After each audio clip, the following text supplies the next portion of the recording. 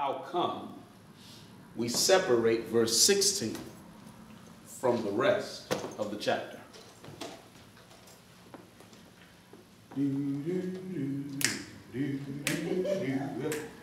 Oh, yeah. Oh, man. Okay, so, okay. Come on, Sister Gabby. In 14, it says, later he appeared to the 11 as they sat at the table, and he rebuked their unbelief and hardness of heart, because they did not believe those who had seen him after he had risen. Okay. Then he gives them the command. I mean, it's the only thing that makes sense to me. It may not be right, but he gives them the command to go and preach, and he who believes and is baptized will be saved, blah, blah, blah, blah, blah. Now I think he goes back to speaking to them in reference to the fact that they didn't believe, and he's always been dealing with them and their tendency to have unbelief and lack of faith. So now these signs will follow you guys who don't have belief. There we go. If you believe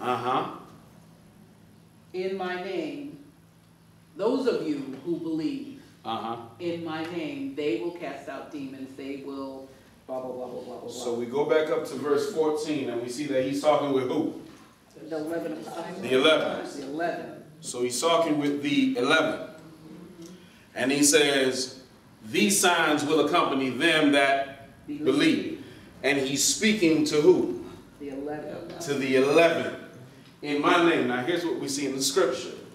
Paul was snake bit.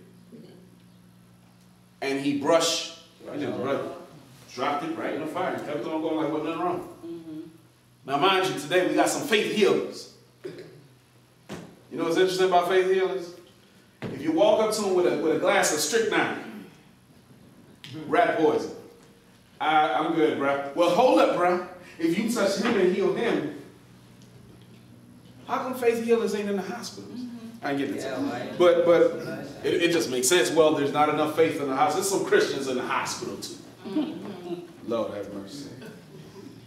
But we have to examine who he's speaking to. And he says, these signs will accompany you as you go out and you do these things. Sure enough, they went out and they did all of those things. But what we understand when we examine the whole biblical narrative, every time it came to passing on miraculous gifts or signs, there was an end. The only people who could do it were the apostles.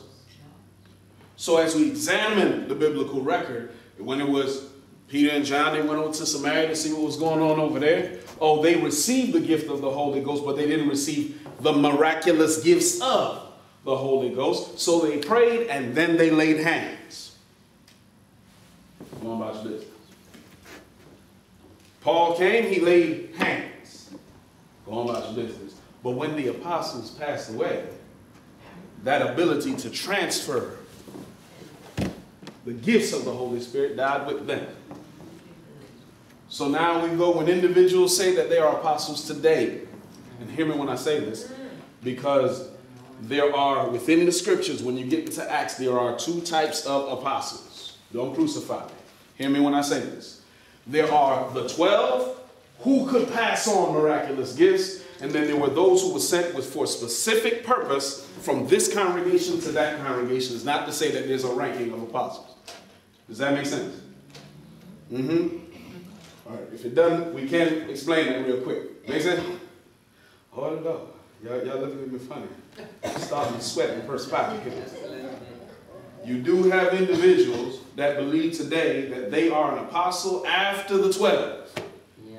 And the thing about it is, for them, Acts chapter 1 kind of states what the qualifications are.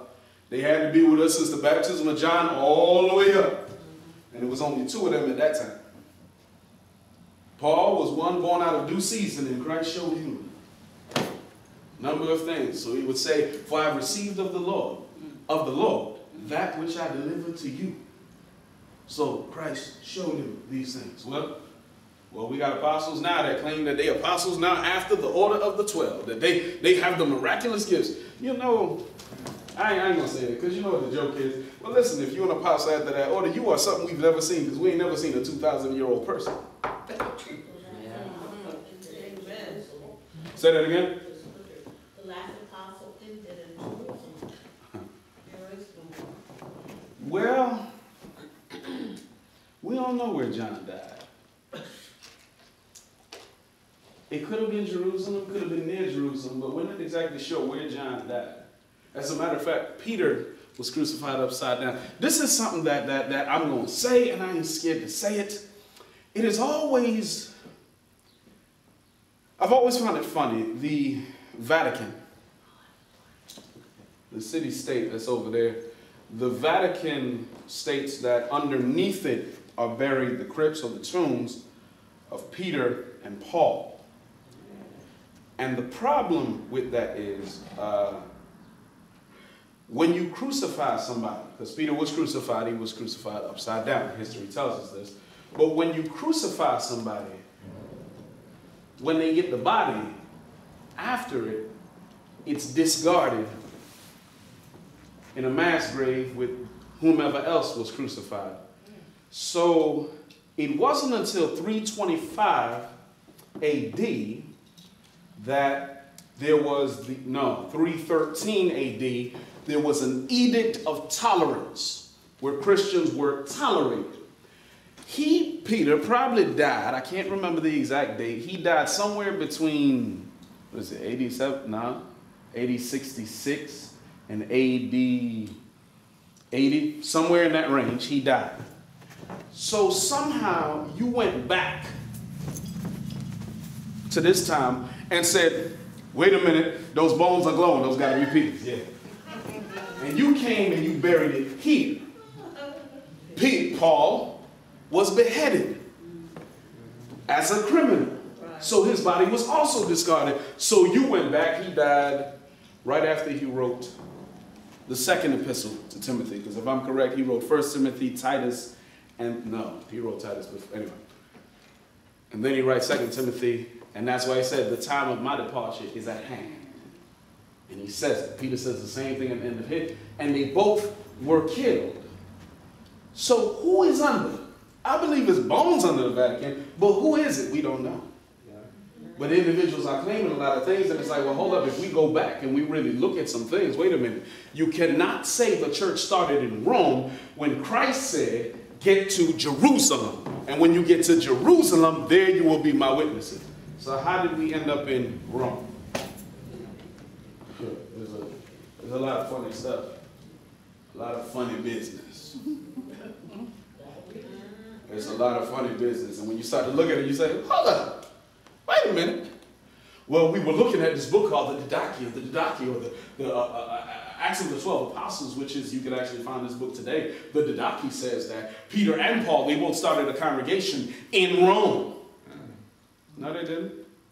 Because Paul at the end of his letter was like, I hope to get over there. Don't look like it's going to be too soon, but I hope to get over there. And then he was dead. So how, when he went to Rome, he was beheaded. So how, well, there's a lot of things that the Didache is also considered not a joke, but not a false book. It's not inspired at all. There's a lot of things that go directly in the Didache that go directly against the gospel. I started to go somewhere with this. We must consider, rule number 2.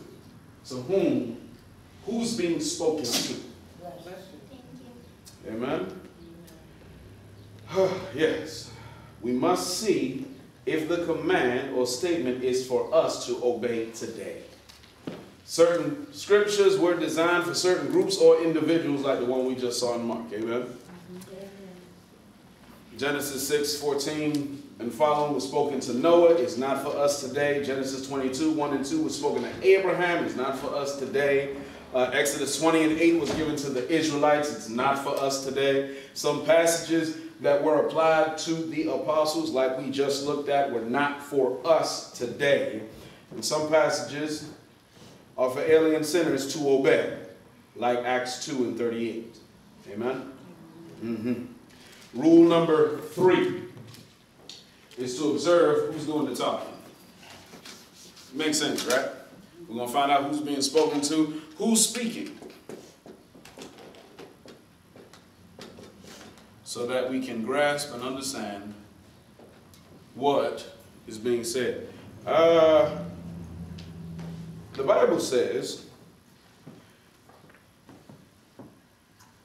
skin for skin, yea, all that a man has, he will give for his life.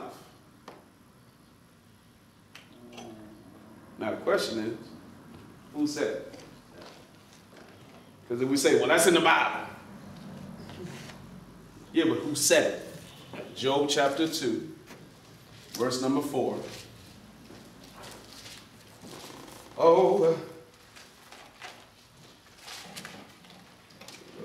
Job chapter 2, verse number 4, the Bible says. Who said it? Who said it? Satan said it. Satan answered the Lord, and he said, skin for skin. Yes, all that a man has, he will give for his life. Is that something we need to follow?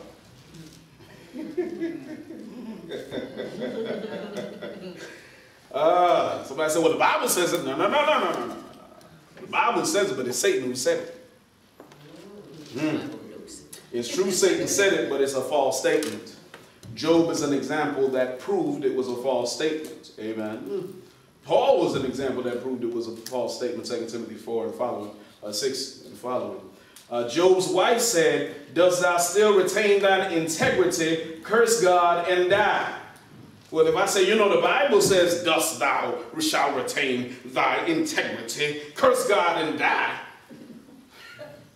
I was like, well, you know, the Bible says that. Yeah, but it was Job's crazy wife that said it. I mean, she said it. God didn't say it. Oh, okay.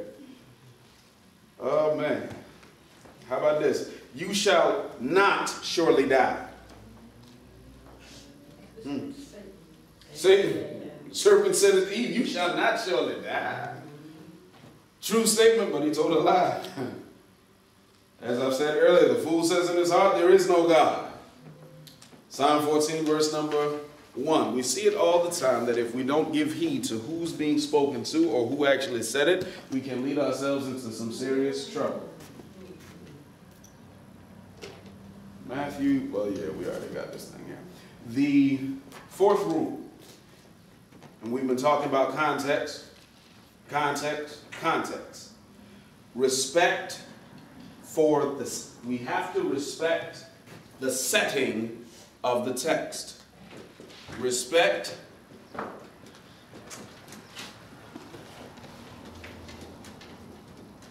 the setting of the text. The reason we say respect the setting is because if we don't respect the setting, we find ourselves in some serious issue. Amen. There was an example. There are several examples. We must not take a passage out of its context. I've said it over and over again. In real estate, there are three rules. What's the rules? Location. Coming to studying God's word is context. I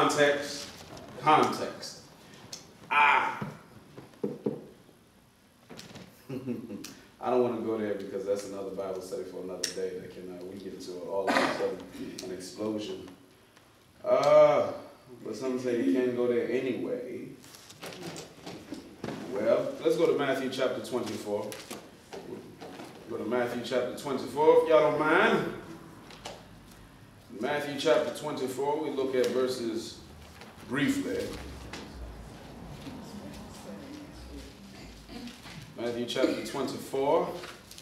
Oh, man. Matthew chapter 24. This is one of my favorite passages of Scripture because, well, we'll look and we'll see for a moment. In Matthew 24, we start at verse number 1. The Bible says, Jesus came out from the temple and was going away when his disciples came up to point out the temple buildings to him. And he said to them, do you see all these things? Truly I say to you, not one stone here will be left upon another, which will not be torn down. As he was sitting on the Mount of Olives, the disciples came to him privately, saying, "Tell us, when will these things happen, and what will be the sign of your coming and of the end of the age?" And Jesus answered and said to them, "See to it that no one misleads you. For many will come in my name, saying, 'I am the Christ,' and will mislead many. You will be hearing of wars and rumors of wars. See that you are not frightened, for those things must take place, but that is not yet the end. For nation will rise against nation, and kingdom against kingdom, and in various places there will be famines and earthquakes. But all these things are merely the beginning of birth pangs. Then they will deliver you to tribulation, and will kill you, and you will be hated by all nations because of my name. At that time many will fall away and will betray one another and hate one another. Many false prophets will arise and will mislead many. Because lawlessness is increased, most people's love will grow cold. But the one who endures to the end, he will be saved. This gospel of the kingdom shall be preached in the whole world as a testimony to all the nations, and then the end will come. Therefore, when you see the abomination of desolation, which was spoken of through Daniel the prophet, standing in the holy place, let the reader understand, then those who are in Judea must flee to the mountains. Whoever is on the housetop must not go down and get the things out that are in his house. Whoever is in the field must not turn back to get his cloak. But woe to those who are pregnant and to those who are nursing babies in those days. But pray that your flight will not be in the winter or on a Sabbath. And then there will be a great tribulation, such as has not occurred since the beginning of the world until now, nor ever will. Unless those days had been cut short, no life would have been saved but for the sake of the elect, those days will be cut short. Then if anyone says to you, "Behold, here is Christ," or "There he is," do not believe him. It's a long passage that I thought. Oh, no, it's not.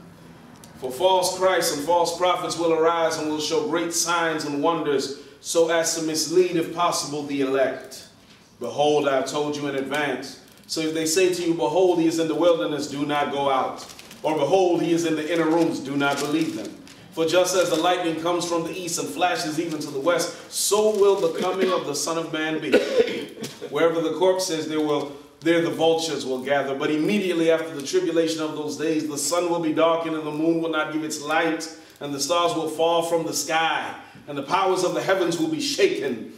And then the sign of the Son of Man will appear in the sky, and then all the tribes of the earth will mourn.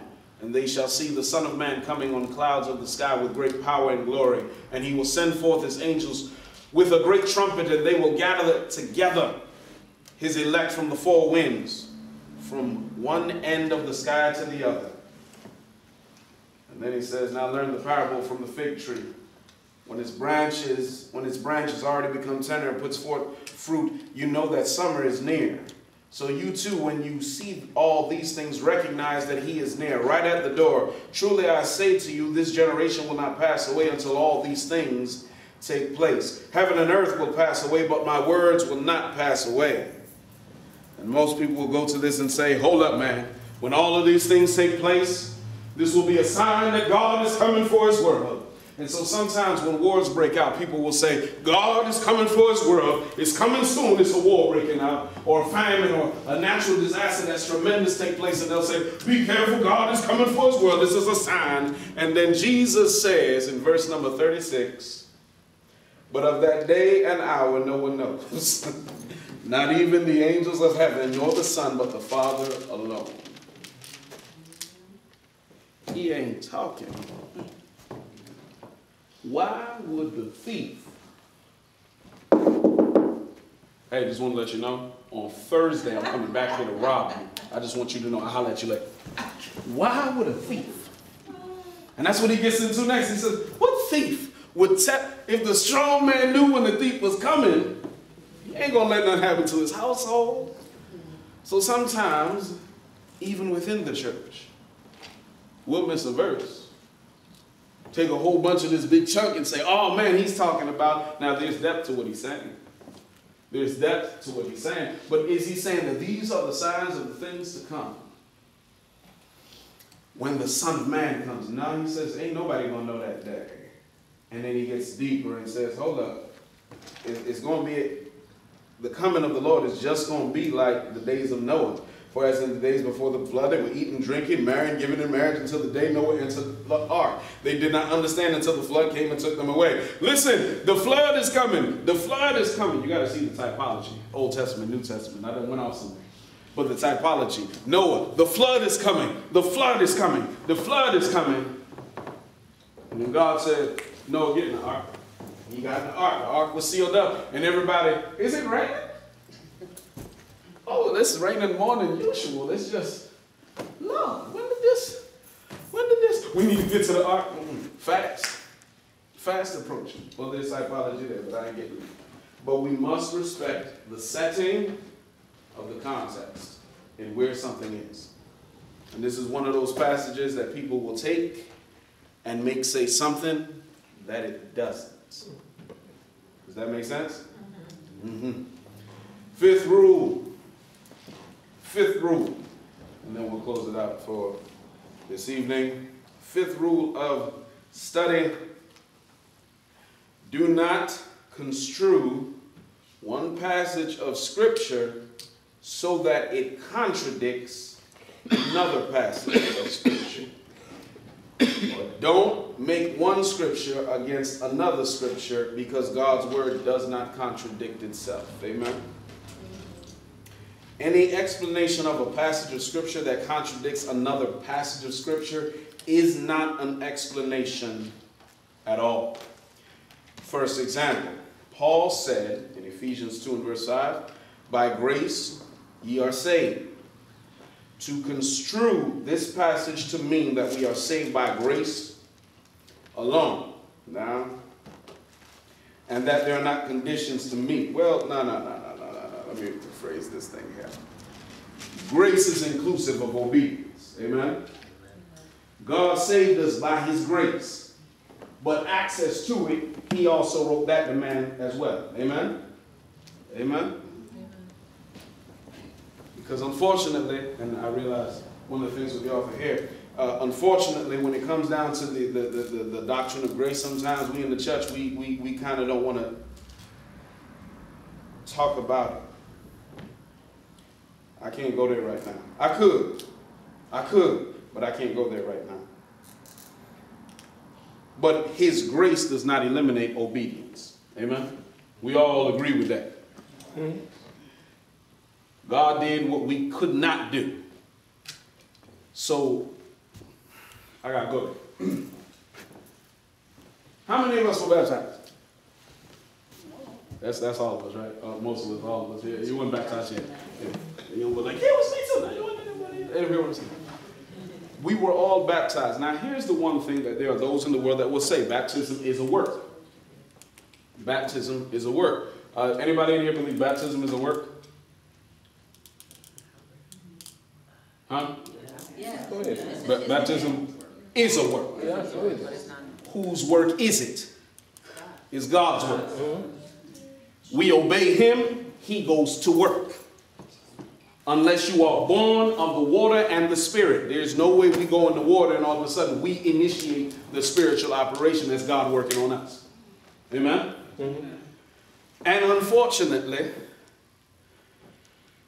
this I ain't mean to say. Unfortunately, there are those who will say, well, if we don't, no. He said what access to it is. He said in the Old Testament, listen, Moses, build the bronze serpent. If they don't look at it, they won't be healed. So in order for them to be healed, when they get built by a fire serpent, they have to look up at the serpent in order to be healed. Were they healed because they looked? This is one of the complicated questions. Were they healed because they looked, or when they looked, did God go to work on them? When they looked, God went to work on them. So, yeah, do you follow the logic there?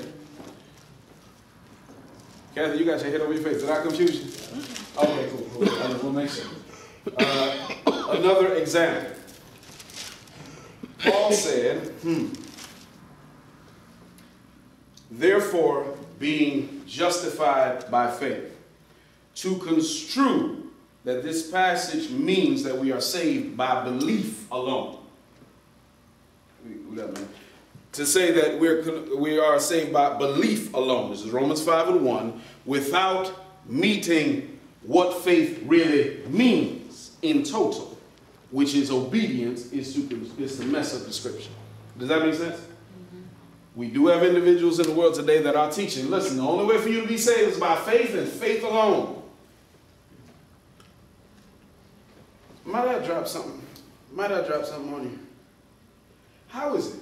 You got 5 minutes, but how is it that in our society today, we can look at Scripture and see a word of Scripture and pull it completely apart from its biblical definition? Because faith has another word in there in the Scripture, faithfulness. So if faith is belief only, then what is faithfulness? Y'all follow that? Does that make sense? Go back there again. Huh? Go back there again. Say, go back there again. Yeah. If we say that faith in the Scripture is only belief, then how do we explain faithfulness?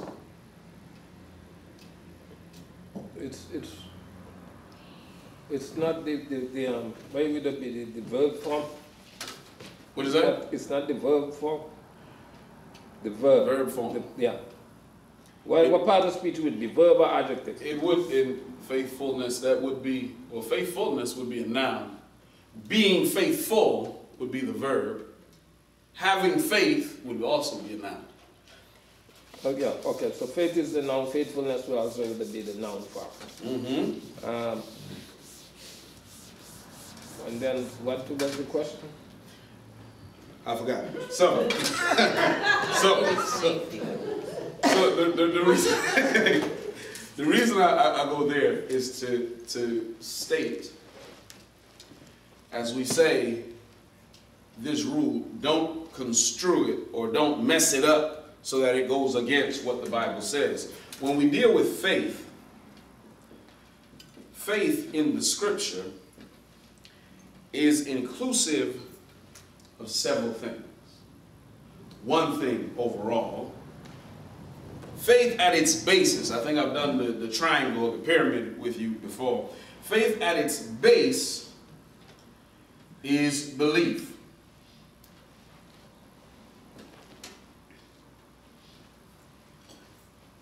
Based on that belief, we trust. And based on that truth, we owe, or that trust, we obey. Amen? Yeah. Mm-hmm. What was the scripture? He said so, the faith is covered. He said that, this, that, and the other. I'm going through something in my head because there's a passage of scripture I want to point to that actually kind of brings this thought out. Faith, biblical faith. And this is understanding the context of the word. Biblical faith. The Bible will say, that's it. Acts chapter 16. In Acts chapter 16, that's the scripture I'm looking for.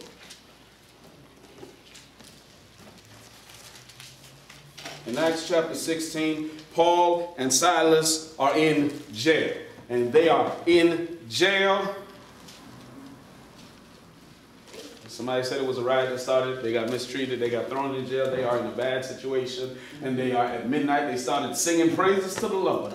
And then an earthquake came and shook it. And all the jail cells were open. And the massive Philippian jailer, he's about to fall on his sword. And Paul says, nah, wait. We're all still in our cells. And the jailer comes to him and says, what must I do to be saved? So when we get down to verse 30, which is where he says it, in verse 31, Paul says, believe in the Lord Jesus Christ, and you will be saved, you and your household. Now he said, belief. That's what he said, right? Yeah. He said, belief.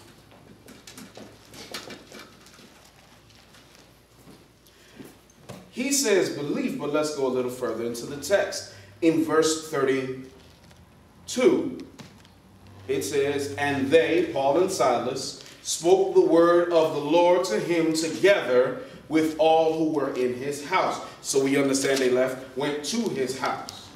And they spoke the word to him and to everybody in his household. Y'all following along in the scripture with me? Yeah. And he took them that very hour of the night and washed their wounds, and immediately he was baptized, he and all his household. It would seem that they said, believe on the Lord and you will be saved. But they ended up listening to the word and then being baptized. Well, let's dig a little bit further. Not 34, we have 33 to the very night baptized in his household. And he rejoiced, he brought them into his house and set food before them and rejoiced greatly, having believed in God with his whole household. Well, hold on. We have an issue. Not an issue. Paul says, believe on the Lord Jesus, you and your household, and you will be saved. Then the jailer washes Paul and Silas, and then he and his household are baptized. And then everybody has joy because, what does the Bible say? They believed in God, or he believed in God with his whole household. So the question is, what is believing being equated with?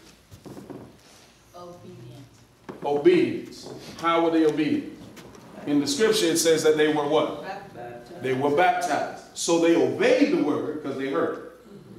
He said, believe on the Lord, you and your household, and you will be saved. It's a synecdoche. He's giving a part for the whole. He said, believe on the Lord, and you and your household, you will be saved. And then they heard the word, and then they were baptized. And they have joy because they believed that the whole household believed. Well, hold up. Is belief left here? Or is belief a synecdoche which deals with obedience? You follow what I'm saying? Sometimes in the scripture,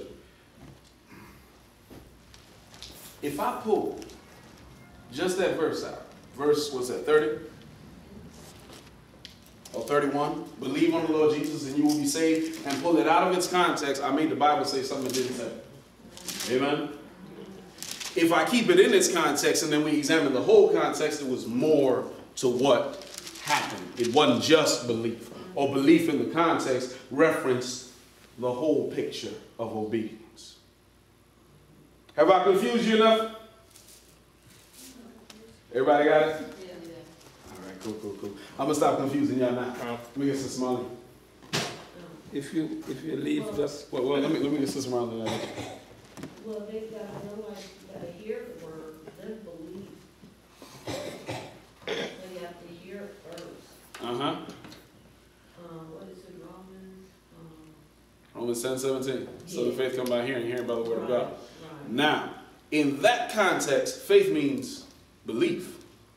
In the context here, believe means obedience. So he's talking about the whole thing, but Paul is only saying it in part. Believe on the Lord. He actually says it in Romans 10. Confession, for with the heart man believes unto righteousness, and with the mouth confession is made unto salvation. But that's the synecdoche. He's using a part for the whole thing. Right. And if, you know, it's one of those words that Lord Jesus, because ain't nothing like sitting there studying with somebody and somebody say, well, Romans 10:10, and you just like, it say unto salvation. That means to the point of. Prove it. I've been in that spot. But to understand this, There's more to this whole thing when it comes to understanding the scripture. But we have to keep things in their context. Truth be told, I didn't have to get into the Greek to really prove what believing was in Acts 16. Amen? Because it says it right there. If we read deep into it. Let me get Mervyn, then we close out.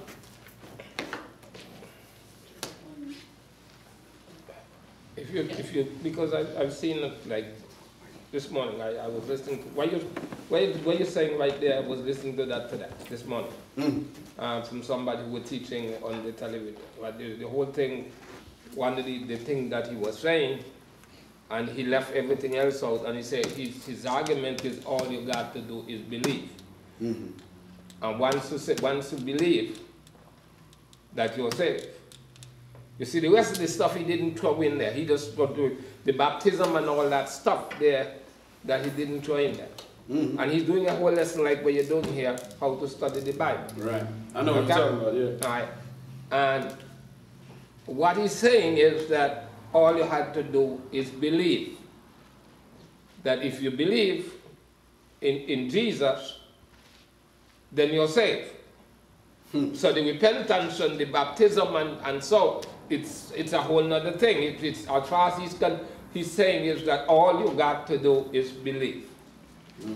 He used a passage this morning, and maybe if you had time, maybe you could look at it, maybe you could look at it another time. And he was talking about Matthew chapter 7, verse 12 and to 14. He talks about entering into the straight gate, for wide is the way that leads to destruction, and that.